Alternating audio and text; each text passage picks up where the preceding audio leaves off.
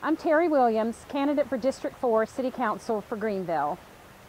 I'd like to take a few moments to tell you about myself. I'm married to Tommy Williams. I have 3 children and 2 wonderful grandchildren. I'm a realtor with Aldridge and Sutherland, and I have past service on the Redevelopment Commission, where I served for 5 years, 2 of those as the chair of the commission. I've lived practically my entire life in Greenville, growing up on Eastern Street and visiting this fountain on East Carolina's campus as a little girl with my sister Rochelle. We even rode our bicycles through this campus on our way to piano lessons to visit Mrs. Sam White's house. My mother used to bring us here as little girls every Easter Sunday, all dressed up alike, to take our photos. I have the grand opportunity of enjoying this fountain with my grandsons now. They come and enjoy the fountain and we take their pictures with the pirate. I'm passionate about this community and keeping Greenville a place where people want to live, work, and raise their families. To do this, we must maintain a safe community and safe neighborhoods.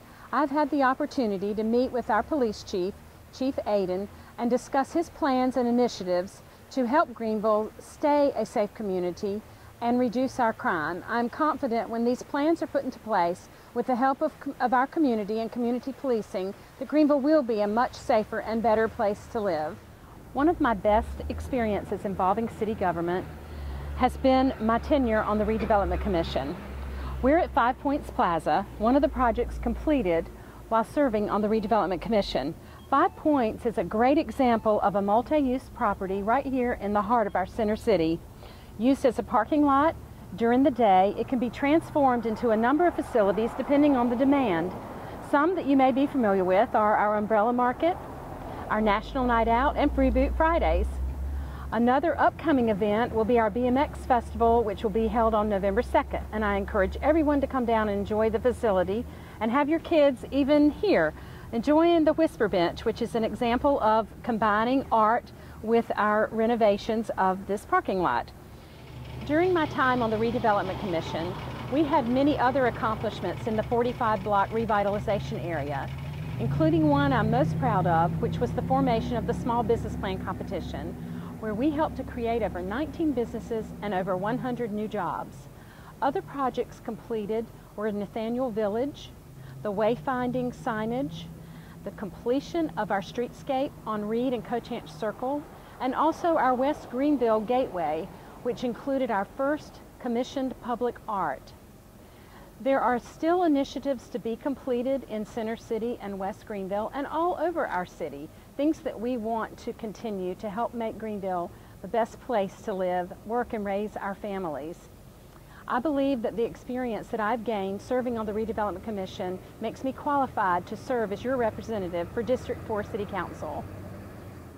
There are 4 top issues facing Greenville. The first would be reducing crime, preserving our neighborhoods, our infrastructure needs, and continuing our initiatives for economic development. But I would like to talk about some issues facing District 4. Public safety is very important and of course includes reducing crime. But I also think that it encompasses a couple of other things that are affecting our district at this time.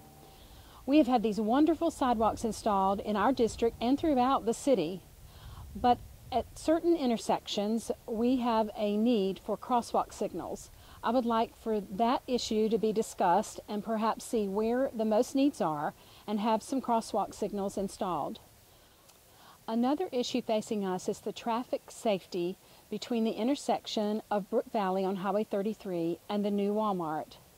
I have requested a study be made through the Department of Transportation to determine what our safety hazards are and if something may be done to reduce that speed limit or to install traffic signaling lights that tell the public that a traffic signal is ahead, and perhaps that will help in slowing down the traffic.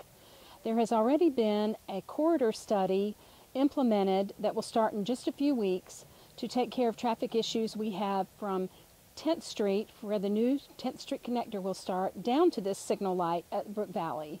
So I believe that these issues are being talked about, and I believe that the Department of Transportation will work with the city to try to remedy the issue that we have about the fast-moving traffic between the Brook Valley intersection and the new Walmart.